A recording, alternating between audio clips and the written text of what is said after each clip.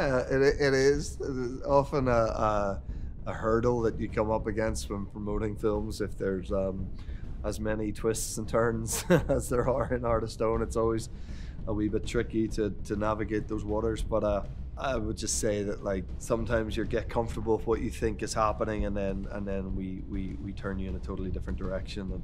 But it's all for the benefit of the film, and hopefully it makes it more exciting and makes the characters more complex. So yeah, if you stick with it, and I think you'll be in from that opening 15 minutes of craziness.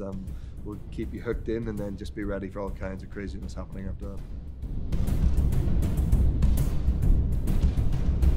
Yeah, Matthew, I think, like, it's kind of like, it's just an area that I haven't explored, essentially. And my view of being an actor is to try to experience all of it, you know. And yeah, Jesus, I've done a lot of very grounded drama stuff, done some sci-fi stuff, done big broad comedy stuff.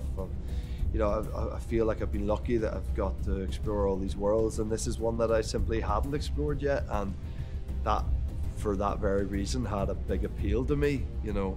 And not only to, like, dip my toe into it, but to dip my toe into it with these people at this level, with, you know, Gal Gadot, Tom Harper, Netflix, Skydance, Greg Rucka's script. It was like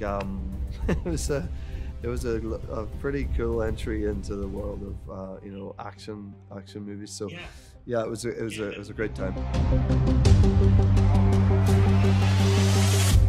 I honestly just don't think about that. You know, I just don't.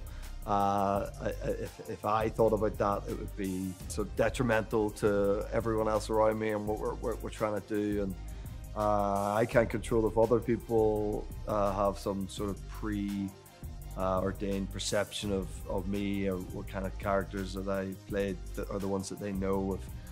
If they can't shake off other characters that I've done before and give themselves to what they're watching now, that's on them. I don't know. So yeah, it's something that I certainly don't worry about myself or give any thought to.